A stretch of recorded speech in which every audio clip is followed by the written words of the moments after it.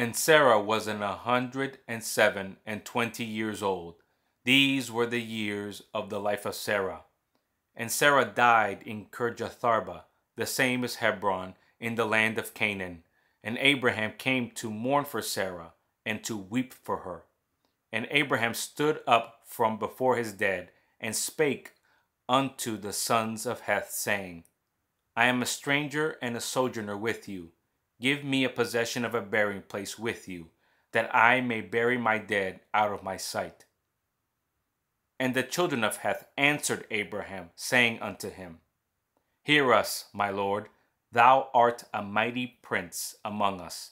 In the choice of our sepulchres bury thy dead. None of us shall withhold from thee his sepulchre, but that thou mayest bury thy dead. And Abraham stood up and bowed himself to the people of the land, even to the children of Heth.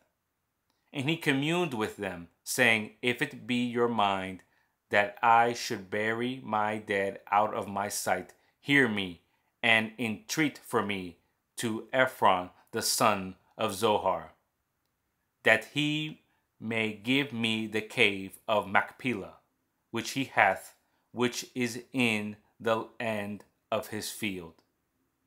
For as much money as it is worth, he shall give it me for possession of a burying place amongst you. And Ephron dwelt among the children of Heth.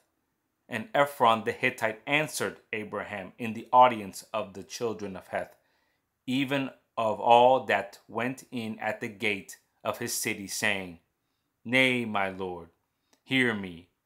The field give I thee, and the cave that is therein. I give it thee. In the presence of the sons of my people give I it thee, bury thy dead. And Abraham bowed down himself before the people of the land.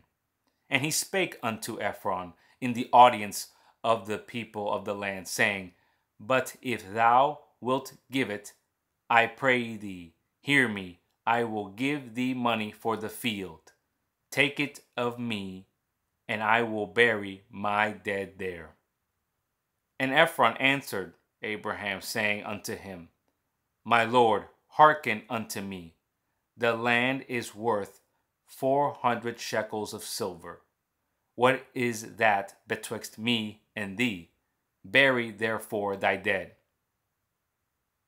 And Abraham hearkened unto Ephron, and Abraham weighed to Ephron the silver, which he had named in the audience of the sons of Heth, 400 shekels of silver, current money with the merchant.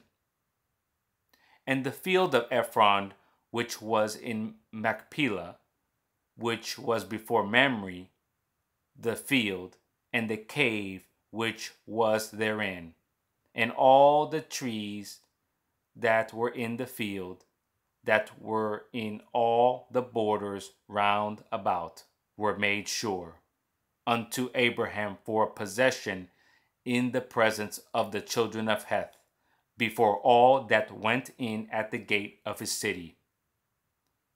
And after this, Abraham buried Sarah his wife in the cave of the field of Machpelah, before Mamre, the same as Hebron, in the land of Canaan.